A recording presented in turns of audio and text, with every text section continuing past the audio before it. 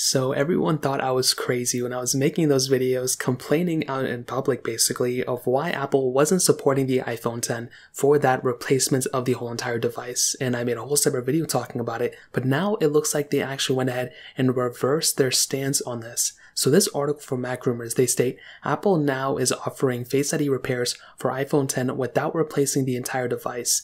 Now this was a really cool update that came out, I think about like a month and a half or 2 months ago, and essentially what happened was the iPhone XS and newer were able to basically fall under this, replacement guide, but for some reason the iPhone X was not, and I didn't understand why. It still doesn't make any sense why they did this, and it looks like, I guess so many people either complained about it, or possibly they knew this was the right thing to do. They actually went ahead and fixed this and updated it, which is so awesome. So reading through this article, it says Apple has expanded its program that allows customers to get their Face ID system repaired without replacing the entire iPhone X. They say according to a memo seen by Mac Rumors, the iPhone X was initially excluded from the list for this program. So now it looks like the iPhone X is now included here. Now what does this mean?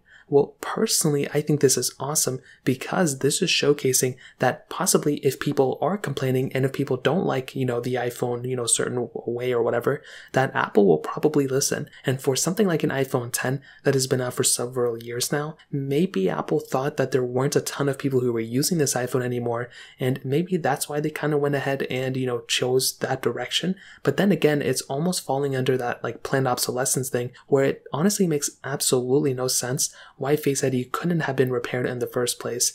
Personally, I've actually seen a lot of iPhone Xs, XSs, and I do think iPhone 11s, but mostly the iPhone X, XRs, and XSs on eBay and different websites with broken Face IDs. And as long as they're still, not stolen or don't have any water damage or anything, you can actually go ahead and you should be able to go ahead and fix those devices. So now if you have an iPhone and it, for some reason Face ID isn't working, pretty much any iPhone that has Face ID can now be repaired without having to replace the entire device. So it should be substantially cheaper to replace, Face ID and everything, which is so cool. It should take less tools, less parts, less time as well, which is awesome. But like I mentioned, I think the biggest thing here is that if enough people rally and if they are truly feeling like Apple may be doing something weird or they're not super happy about it, well, it looks like public opinion is super important right now. And we saw this as well with Samsung. The GOS little game slowdown thing that they were doing has now, been apparent to a lot of people. A lot of people complained about it and they went ahead and changed their ways. And I think this is a really big thing. So we as consumers, if we don't like